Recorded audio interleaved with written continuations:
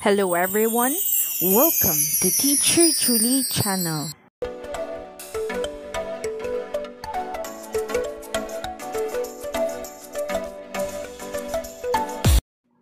Hello everyone, we have our new topic in TLE Cookery 9, which is all about clean, sanitize, and store kitchen tools and equipment. This will be the first quarter topic and week number 1. This topic is a milk-based. For the most essential learning competencies, you are going to identify the chemicals to be used in cleaning and sanitizing kitchen tools and equipment. Number 2, prepare cleaning agents in accordance with manufacturer's instructions. Number 3, clean and sanitize kitchen tools in accordance with prescribed standards. And the last one is to store clean kitchen tools and equipment safely in the designated space. The following are the cooking materials, kitchen utensils, and equipment that are commonly found in the kitchen.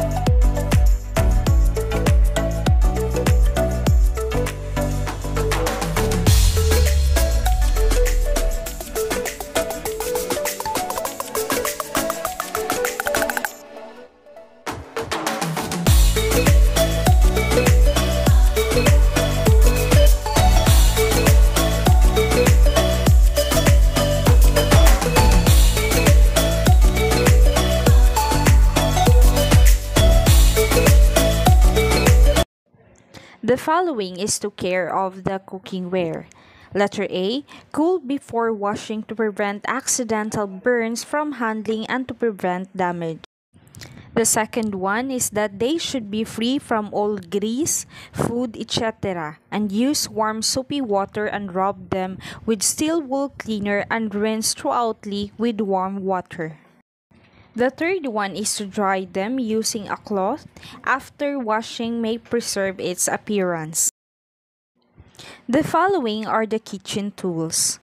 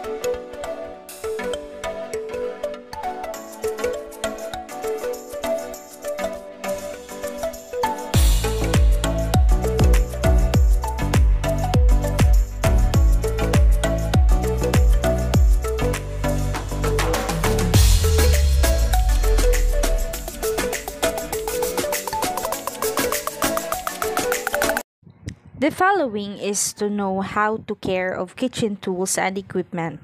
Letter A, stove, sink, and cabinets should be cleaned and sanitized regularly. Letter B, garbage can should be kept covered, clean, and emptied often.